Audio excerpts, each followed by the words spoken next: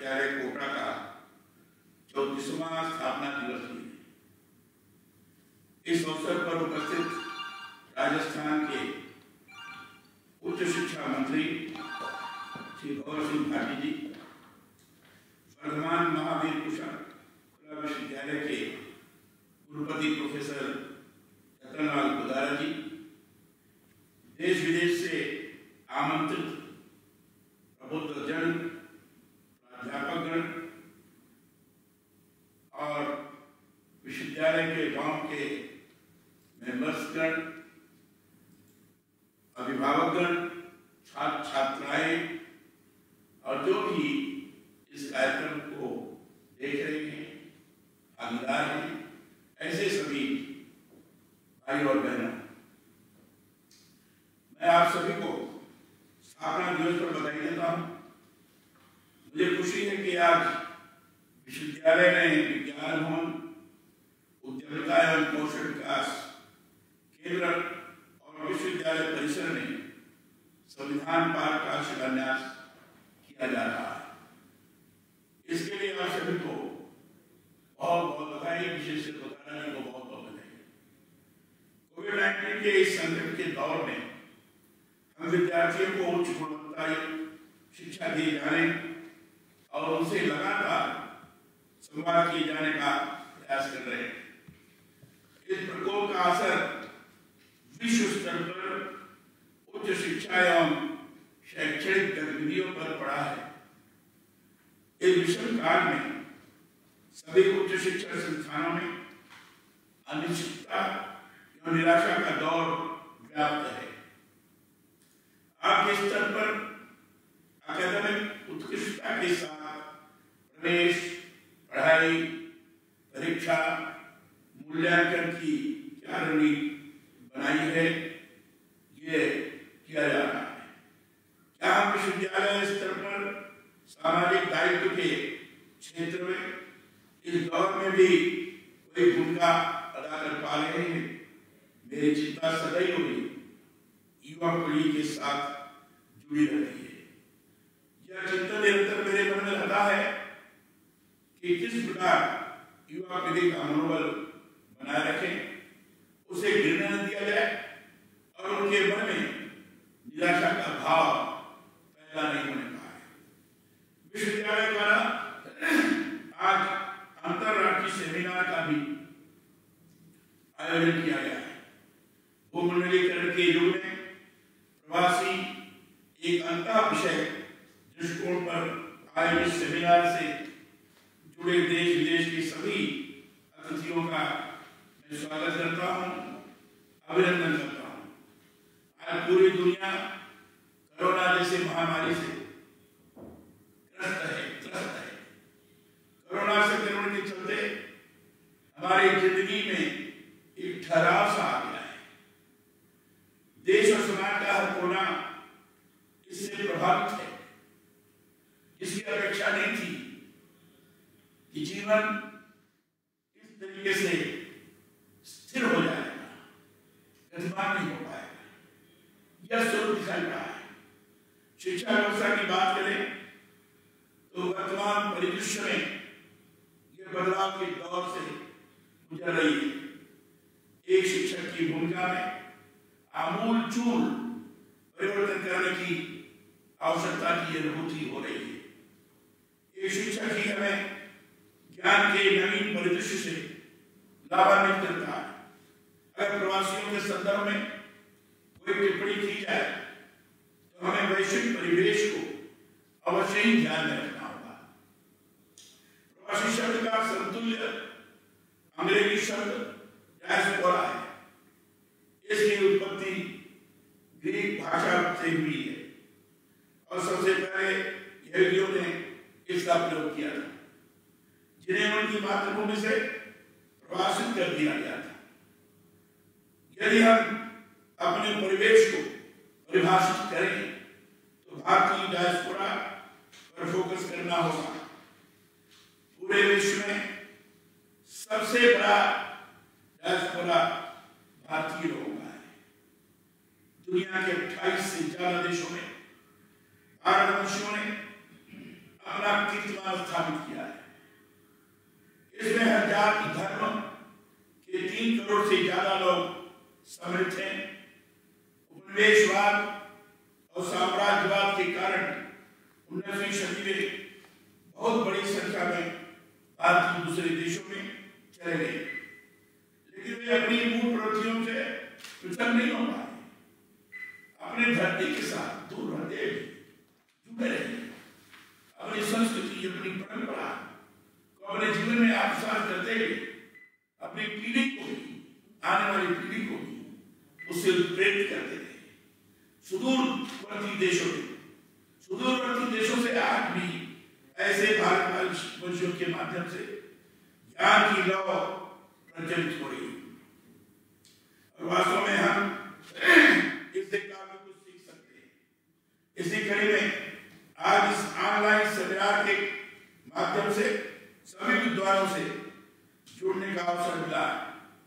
मैं आशा करता हूं कि इस सेमिनार के माध्यम से जो निष्कर्ष निकलेगा वह एक नए प्रकाश पुंज का दर्शन कराएगा और विश्व पटल पर उपयोगी होगा।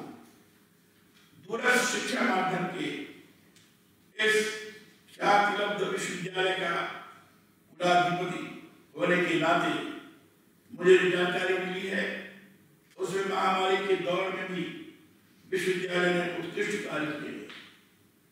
विश्वविद्यालय का ऐप लॉन्च होना, ऑनलाइन अध्ययन सामग्री प्राप्त करने पर विद्यार्थियों को फीस में 15% की छूट, विद्या परिषद और प्रबंध मंडल जैसी संवैधानिक निकायों की ऑनलाइन बैठकों का सफल आयोजन, जो इस बात का प्रमाण है कि डिजिटल इंडिया के दौर में वर्तमान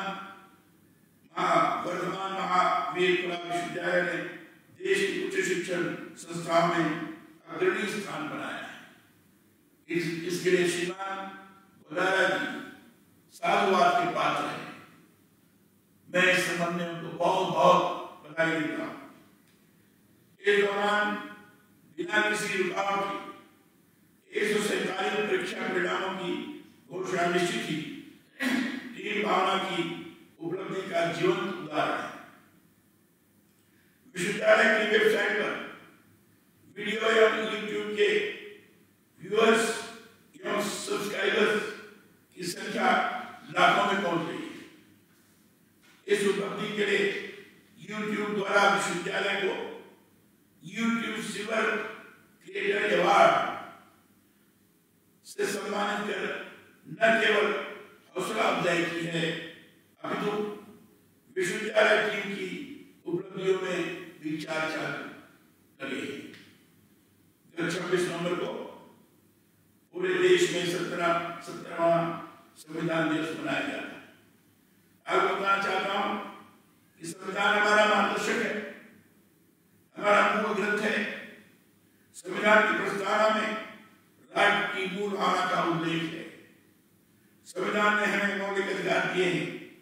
संविधान के अनुच्छेद 51 में हमारे द्वारा किए जाने वाले कर्तव्यों की को भी परिभाषित किया गया है। मौलिक अधिकार और कर्तव्य यह दोनों ही संविधान के प्रमुख स्तंभ हैं। मौलिक अधिकारों की तो हम बात करते हैं, लेकिन आवश्यकता है हम हमारे कर्तव्यों को जानें, समझें और उनके अनुरूप भी अपना कार्य और व्यवहार करें। हमने व्यक्तिगत स्तर पर ये कोशिश की है कि विश्वविद्यालय युवाओं का एक केंद्र बिंदु है। युवा यहाँ से शिक्षा प्राप्त करते हैं, यहाँ के संस्कारों को ग्रहण करते हैं और उसके आधार पर अपने भविष्य के जीवन की दिशा का निर्धारण करते हैं। और इसलिए आवश्यकता अनुभव हुई कि हर विश्वविद्यालय में संविधान के जो मूल कर्तव्य हैं, मौलिक अधिकार हैं, उसके उद्देश्य क्या है, नीति निर्देशक तत्व हैं और विभिन्न भाग में जो कानून बनाने संबंधित सारी प्रक्रियाएं हैं और संविधान सभा के अंतर्गत किस प्रकार के संविधान को स्वीकार करने के दृष्टि से चर्चाएं हुई हैं, इन सारी चीजों की जानकारी हमारे छात्रों को होनी चाहिए, हमारे विद्यार्थियों को होनी चाहिए, क्योंकि संविधान ही देश को चला रहा है।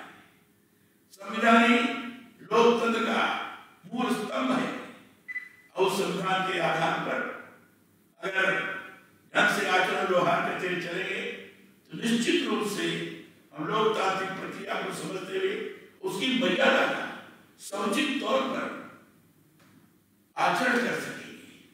और इसे संविधान उद्यान बने और संविधान उद्यान में ये सारी चीजें छात्रों के समक्ष आए, इसलिए आग्रह किया गया था।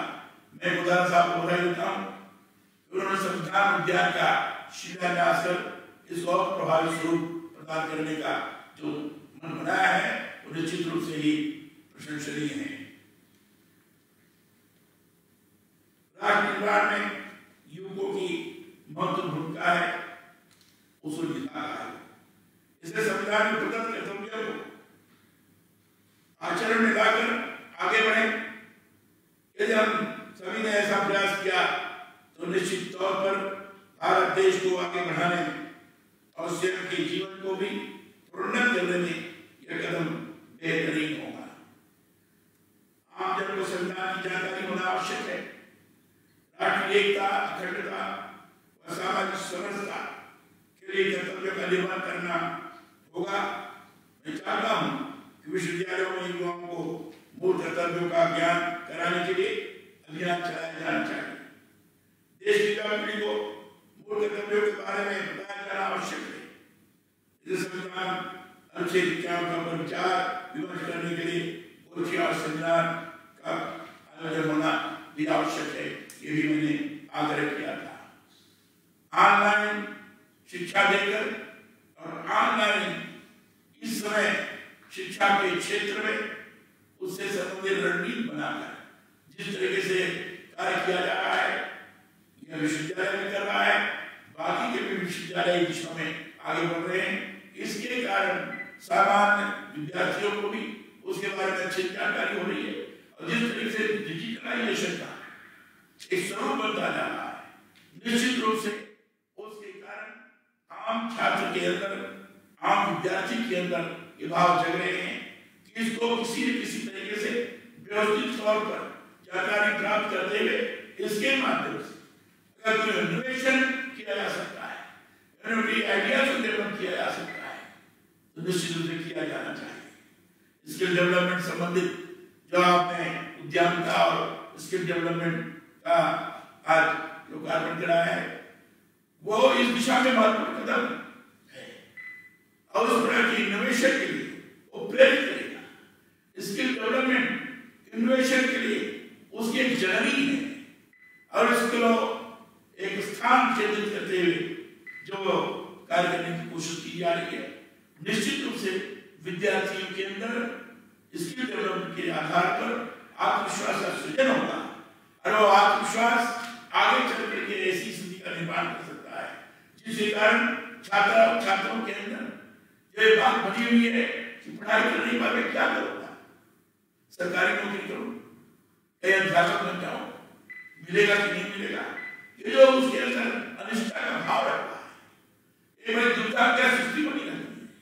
स्किल डेवलपमेंट के माध्यम से उसके मन के अंदर आत्मविश्वास का जागरण होता है और उस आत्मविश्वास के जागरण के कारण उसके अंदर नए नए नवाचार संबंधी विचार आए और विचार के बाद छोटे छोटे उद्योगों के माध्यम से स्टार्टअप को तैयार करती है, आत्मविश्वास से प्रेरित होकर छोटे उद्योगों को विकसित करेगा। और इसलिए इस परिस्थिति में इस स्किल डेवलपमेंट माध्यम के द्वारा निश्चित रूप से आत्मविश्वास के सृजन होने के कारण आत्मनिर्भरता, स्वावलंबन ये उसके मन के अंदर आएगा और आगे चलकर उसको लगेगा नहीं मैं कर सकता हूँ। हमने इस विश्वविद्यालय से शिक्षा प्राप्त की है, स्किल डेवलपमेंट की दृष्टि से भी हमने कार्य किया है। हम आत्मविश्वास के साथ कार्य कर सकते हैं, स्वावलंबी हो सकते हैं और स्वावलंबन के आधार पर भले छोटी पूंजी के आधार पर छोटे से उद्योग का हम निर्माण करेंगे और आगे चलकर हम जॉब सीकर नहीं करेंगे, हम हाथ फैलाने के लिए नौकरी के लिए नहीं जाएंगे, हम धीरे धीरे जॉब प्रोवाइडर बनेंगे। या आत्मविश्वास इस माध्यम से बनेगा।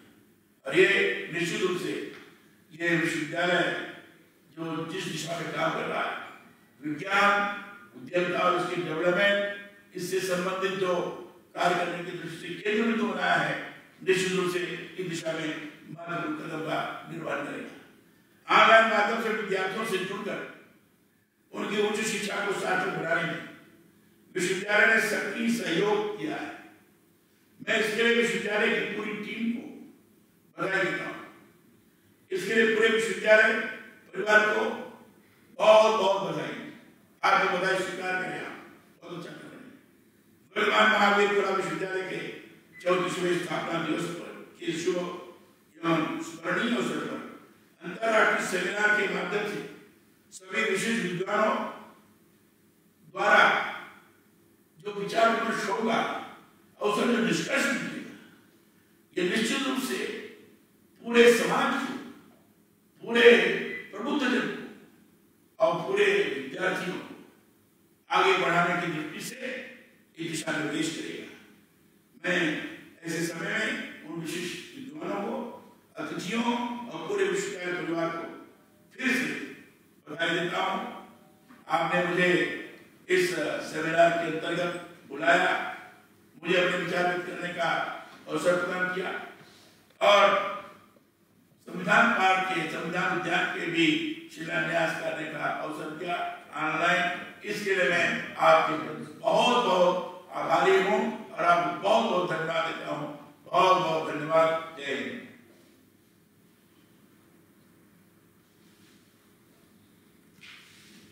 धन्यवाद सर।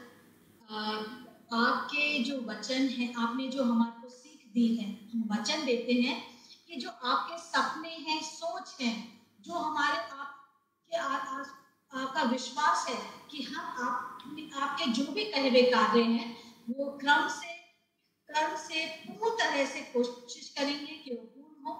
और मैं पुनः धन्यवाद देना चाहूंगी कि आपकी उपस्थिति ही हमें शक्ति देती है कि कुछ हम कर सके, हम कुछ आगे बढ़ सकें। धन्यवाद सर।